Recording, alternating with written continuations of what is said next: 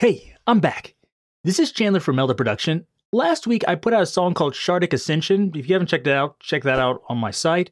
But today I want to do a breakdown of it. I'm not going to do the guitars today, but I want to do the drums and all the synthesizers and things. What I was trying to go for with this was I wanted to do like a jazz fusion meets EDM type thing. I've been having this idea for a long time and I finally did it. And this is actually very complex, kind of harmonically, but also production-wise. So let's go through some of that production stuff right now. I'll start with the drums. So I'll let you hear this intro just for reference.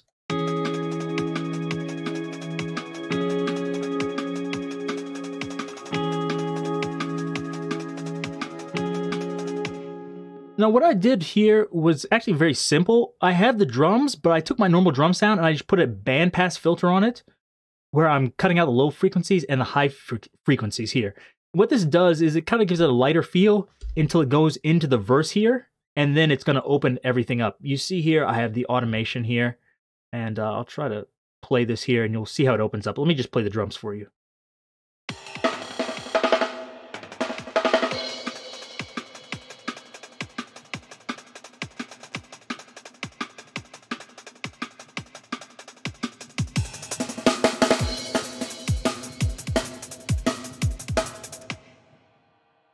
So what I wanted to do with this is kind of create like a drum and bass, like jungle type of thing. And I used MDrummer for this. If you look here, you can see the different patterns I did. I believe I used some of the patterns in the rhythm generator. I used this and I used, I didn't use dubstep. I forgot what I used. I used something out of electronic genres here. I forgot which one I did. I did two of them here, probably jungle, one of these. And that added my hi-hats in here. And then I just added the snare drums in and the bass drums myself. So I have a few different variations in here, especially with the hi-hats, which I think sounds good. Even this one has ride cymbal. That's one of the things I love about MDrummer. It will do all that stuff for me. So all I have to do is just make the basic beat, and it will do all the cymbal stuff for me, and it'll give me lots of variations that I can mess with throughout this song. So that's what I did there. Once I get to the verse, instead of doing lots of fills, actually I did use fills too, but one thing I also used was I used MRhythmizer on the hi-hats to give it a different feel. And this is cool for, I think, drum and bass or like glitch or even like trap music. It's cool, I think. If I expand this out where it says drums here, it looks like I'm just using one track, but I'm actually not. I have these all here. So I have all these different drums. Let me move this up so you can see MRhythmizer. And I have this and I'm automating it. You can automate this by using MIDI commands, but in this case, I'm using automation. And if I move this down and collapse this, you should be able to see in here. So this sequence, this is my automation track. And what I did was I just, as this was going along, I would hit one of the buttons in the MRhythmizer to change it, and then I would, have it go back. Unfortunately, when you do this, sometimes it's not always on beat. So what you can do is just go back to the automation and just snap it to grid, and it works out. So I'll go into here where there's more so you can hear what's happening. So listen to the hi-hat.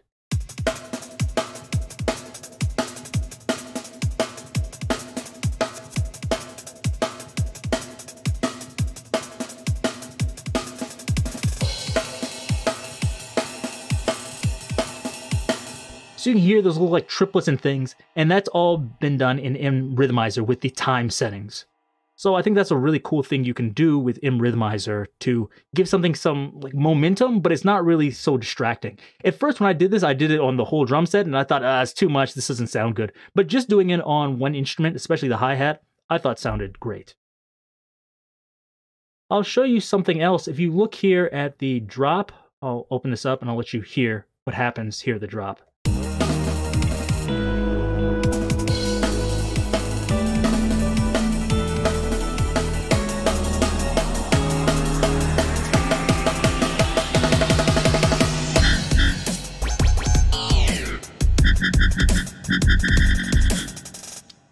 So it's going into halftime, and it's more like a dubstep type feel. And you're probably wondering, like, how do you do that?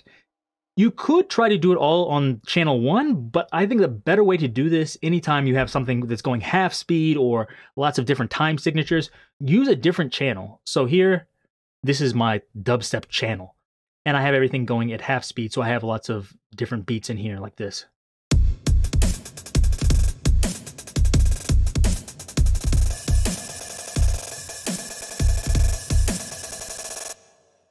For some reason, MRhythmizer is going and kind of going crazy there, but you get the idea of what's happening. I use the same thing, MRhythmizer here, to create some variations there, etc. So I'm switching back and forth with these. If you're wondering how do I do that with MIDI commands, all you have to do is on your MIDI track, let me see if I can make it large enough so you can see it. Where are my MIDI commands? Here.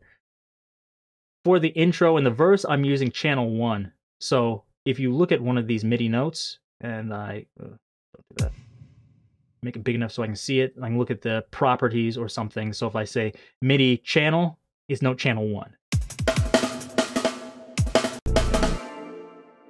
But as I get to the drop, I put them on channel 2. Where is it? There we go. Here's in the drop. So if I look here, note channel, it's on channel 2.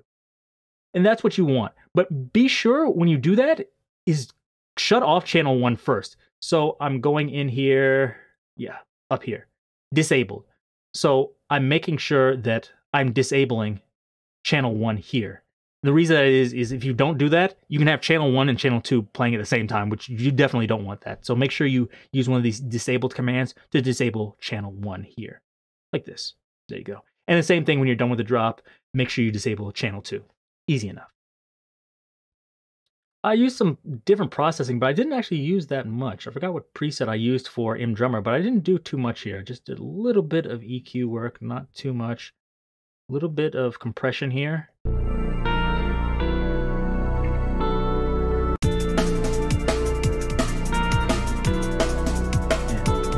That part is barely doing anything. It's mostly on the drop where I'm using some compression, just a little bit. So that gave you an idea of what I did with the drums. If you have any other questions, leave those down below. Let's move on here. The pad, the beginning, and going through this.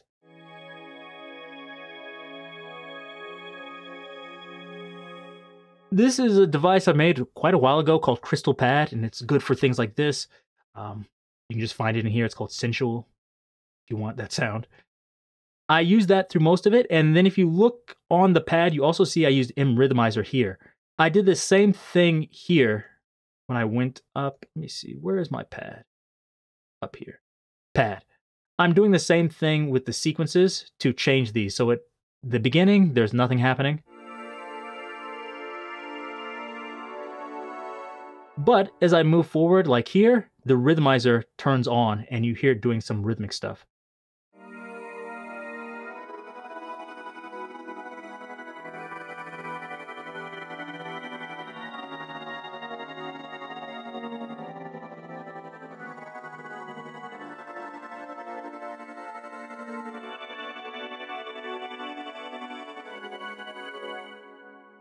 I think you can barely hear that, but I think it does kind of add something and gives it some forward momentum in there. So that's just me.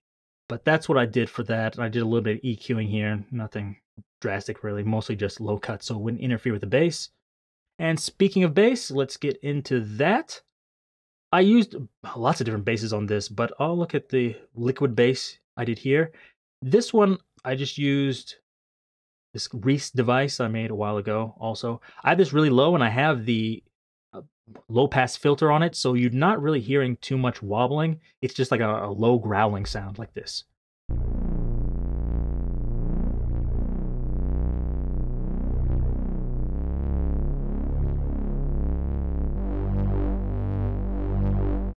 Probably could have opened up that low pass filter a little bit more, but you get the idea. I didn't want something that really took over everything. I just wanted like a low rumbling sound that you could feel, you could hear a little bit of grinding, but it wasn't really getting in the way of anything else.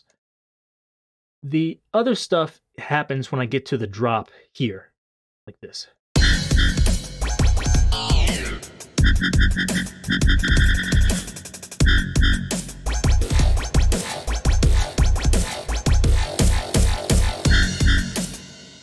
So I have about 3 things going on here. The first one is this big growl bass, and that's using this FM growl bass. I believe I did a video on this before, so if you haven't checked it out, check it out. It's basically that, just in device form, so you can have it there. I used Back to Basics preset on there. That's all that is, and then just a little bit of EQ afterwards. The other one, I had this screeching sound here. This one I had to make from scratch. what I did was I took a triangle wave here, and then I used another triangle wave, but I used sync half windowed. And what I'm doing here is I'm having it go up in semitones. Let me turn on my keyboard.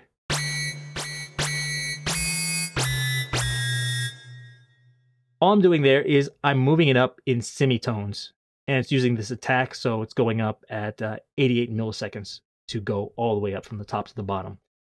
And when you have one staying at the same pitch level and one going up, it creates that wee wee sound. And then I'm merging it together here using frequency modulation. So this is the FM synthesis. There's two versions, the normal one and then the absolute. I just thought the absolute sounded better, so that's why I used it. And then it's going into a double tracker here just to make it a little bit wider. That's all it is. The other one I have is this wavetable. I believe I found this online, but it just sounds good to me. A nice growling table.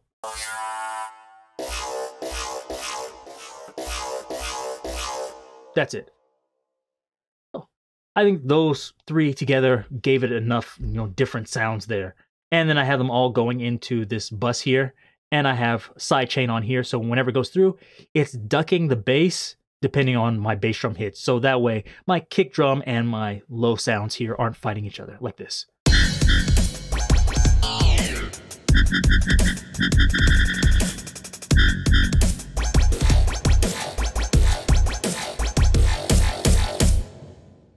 That's all I'm doing there. I don't believe there's too much else there. I have also some risers. These I all made in MSoundfactory, but I decided it was easier if I just exported them out as audio and just placed them here. Here.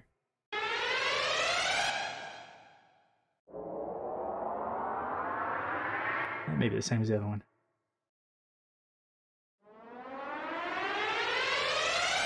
So I wanted a few different sounds, and it was easier than trying to make a bunch of different tracks or trying to switch MSoundfactory.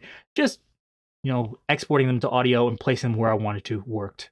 So I thought that was good. If you're wondering which device that was, I'll try to show you here. Let's see. I think it's Riser Maker in effects, maybe?